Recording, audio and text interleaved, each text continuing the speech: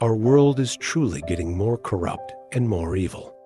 As stated in the book of Daniel, that the evil of man will become more apparent. The wicked will act wickedly, also in the lives of the chosen people. It is actually far from the standard that God desires. The standard that God desires is the life of Jesus himself.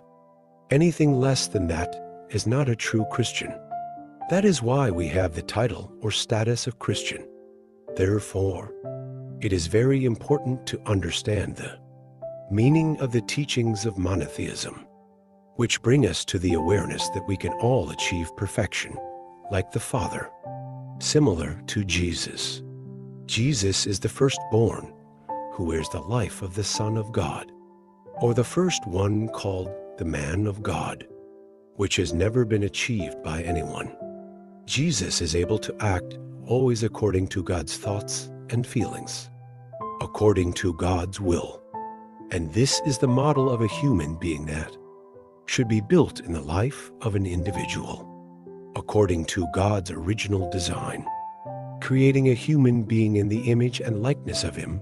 But unfortunately, many people do not understand and fail to understand this, assuming that the standard life as God wants is a standard that cannot be achieved, impossible to impose.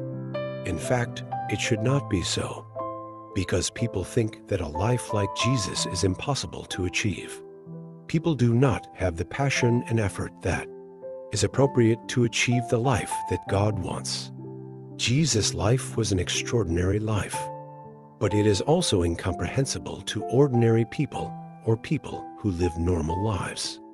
In the past, Jesus' life was rejected by his environment and the lives of Jesus.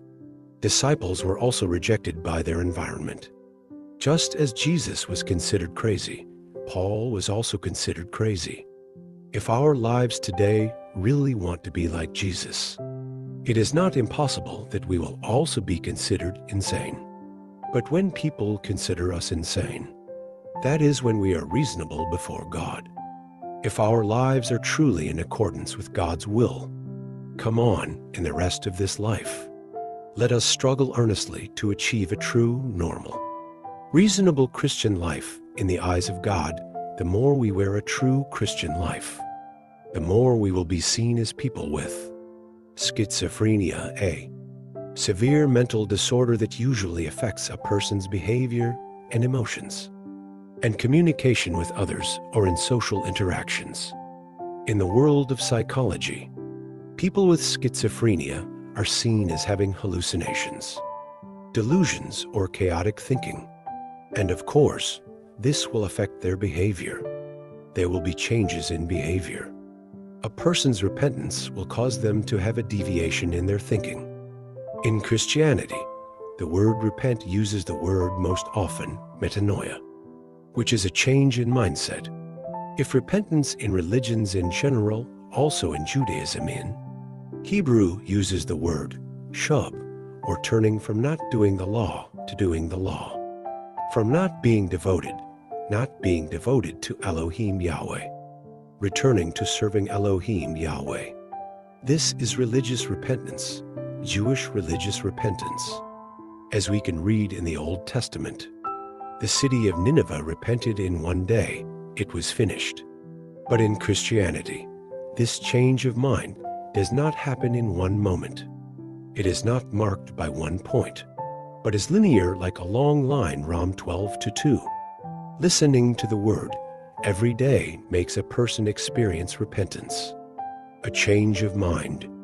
So it is said that man does not live by bread alone, but by every rhema, the word that comes from the mouth of God that gives life.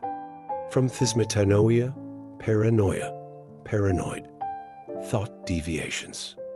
Like people with schizophrenia, a severe mental disorder that can affect behavior. So it is not surprising that if we seek God earnestly, putting the kingdom of God first, we are seen by people who love the world as schizophrenics. They cannot understand why we are like that, because repentance after repentance must affect our behavior. And the changes in our behavior must be increasingly contrasting day by day.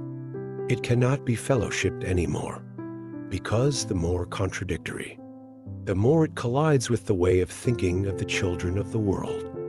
Our behavior is a noble behavior, and the world cannot understand. What used to be explosive, angry, is now calm, can control and master ourselves. Because if we wear the mind of Christ's feelings, we can determine when to be angry, when not to be angry. Even if we are angry, it is holy anger, constructive anger, which builds. It is not that we cannot be angry, we must be able to be angry. But our anger must be in accordance with God's will. This is what is called precise action, which is right. If we should be angry, but we are not angry, that is wrong. If we are angry, how do we express our anger? That is the first thing. Second, what is the temperature of our anger? So, if our behavior is still the same as the world, it means that something is not right. That's the reflection today.